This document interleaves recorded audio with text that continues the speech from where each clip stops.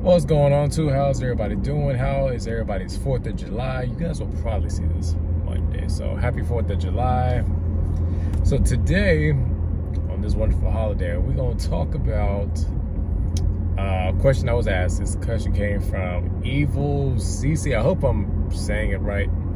But they wanted to know, how is the pay starting out, and do you have to gain seniority before you start getting decent checks? Now, I forgot to ask you, what company are you talking about, and which side are you talking about? Are you talking about city or Linehaul? But I'm just gonna assume you want to know both, so let's talk about it.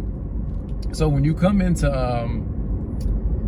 LTL, you know, a lot of companies you go to, it's gonna be a sliding scale, so you won't come in at the start out at the top out pay. Now, if you come to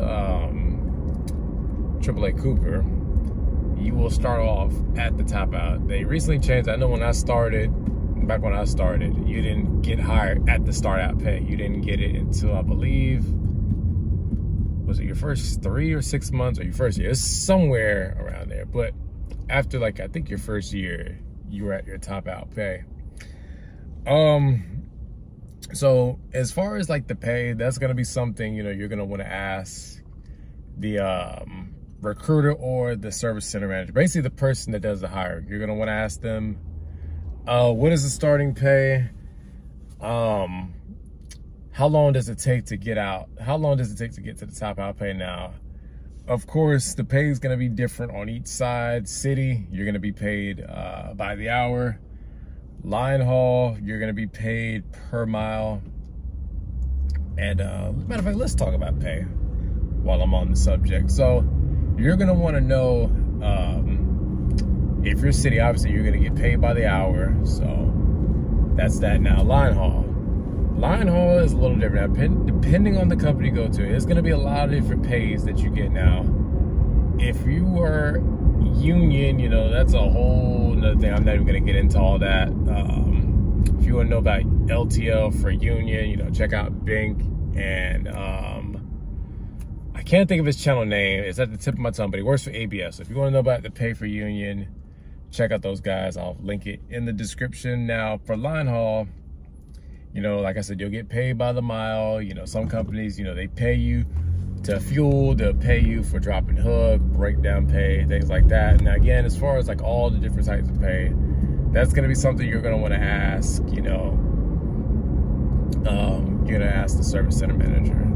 Now, as far as, do you have to get seniority before you start getting decent checks? Now, I mean, as far as decent, I'm not sure what you mean by decent, because everybody's gonna have their own definition of what decent is. So $1,700 might be decent, you know, $1,400 might be decent, $2,200 might be decent, $1,100 might be decent. It just depends on what you consider to be decent. But the point is, regardless of what side you go to, regardless if you do P&D, city, or if you do Linehaul, you're gonna make good money. Now, of course, as I've said in other videos, when you come in, you're gonna start off at the bottom, so you're probably gonna get the smallest run. So, I mean, your check is gonna be smaller than somebody. So let's say you come in and you get a 300-mile run.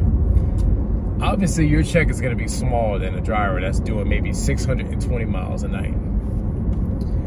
Now, like I said, as far as building seniority, you know, the longer you stay at the company, you know, the more seniority you gain. Now, I wouldn't say that you need a whole lot of seniority to get decent checks, because me, for example, you know, I'm not at the top in seniority, but I'm not at the bottom, and I'm making good checks. Now, for me, even when I was at the very bottom of the totem pole, you know, I was still bringing decent checks. Now, most of y'all that been rocking with me, you guys already know I don't get into numbers as far as how much I make. I don't believe in sharing that information, but I'm still where I am, so obviously the money is good. So I would say no, you don't have to have a lot of seniority to get decent checks.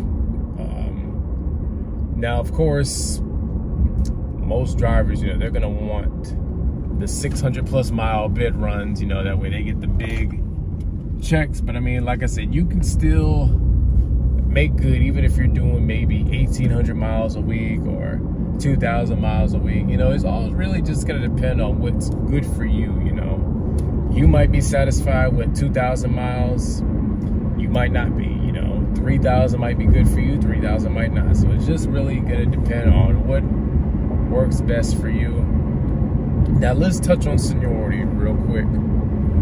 It's going to be easy, and I've always said this, it's going to be easy to gain seniority if you run out of a bigger terminal. Reason being is a lot of drivers, you know, big terminals are typically going to hire more and more drivers because they're going to get more and more runs at it.